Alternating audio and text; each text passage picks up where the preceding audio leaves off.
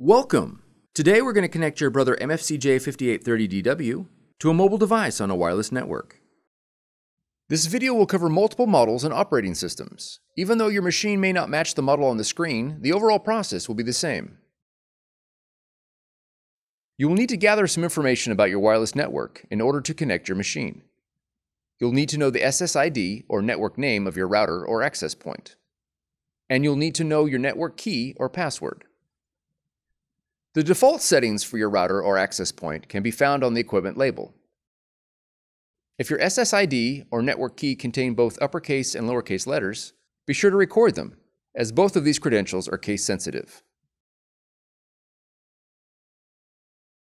If you've set up a custom SSID and network password and cannot recall this information, please contact your router manufacturer.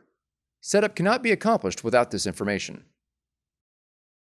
After the connection process is finished, you'll need to go to either the App Store or the Play Store and download the Brother iPrint&Scan application in order to print and access other features of your machine from your mobile device.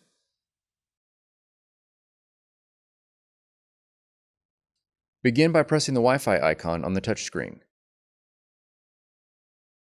Select Setup Wizard from the option list. When prompted to switch the interface to wireless, press Yes. Select your SSID or network name and press OK.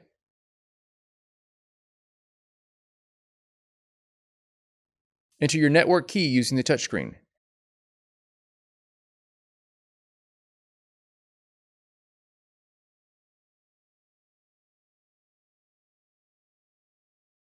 Confirm that your network key is correct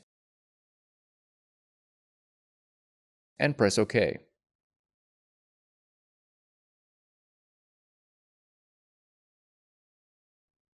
Once the wireless connection is made, press OK. If your mobile device is not already connected to your wireless network, check for available connections. When prompted, enter the network key into your device. Your installation is now complete. For more tutorials, FAQs, and videos, visit us at www.brother-usa.com. If you found this video helpful, be sure to subscribe. Thank you for choosing Brother.